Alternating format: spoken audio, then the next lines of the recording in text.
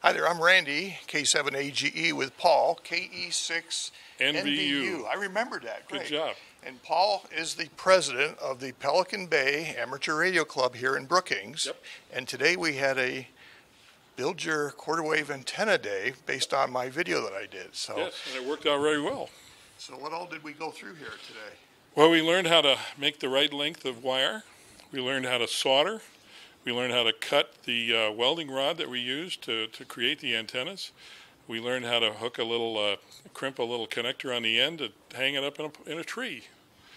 And we learned that it was possible for somebody that was a novice to be able to build something for a change, and they all went home happy. Yeah, so this is the first time a lot of these people have built something or soldered, and so it was a lot of hands-on, and I think we built about 8 or 10 antennas. Oh, yeah, at least that many. Yeah, no, it was really rewarding for us, too. I mean, you know, we got a chance to pull out the old MFJ stuff and do the tactical stuff of creating the right length wires to build this stuff, and it was fun. I mean, we had a lot of fun. Yeah, so we're looking forward to doing this again, maybe with coax and connectors is what they're asking. Absolutely. That's what we're going to do next, and we're going to have a night class to do this over again for those who couldn't make it today, because it is 10 o'clock, people work for a living, and we're going to have a lot more fun.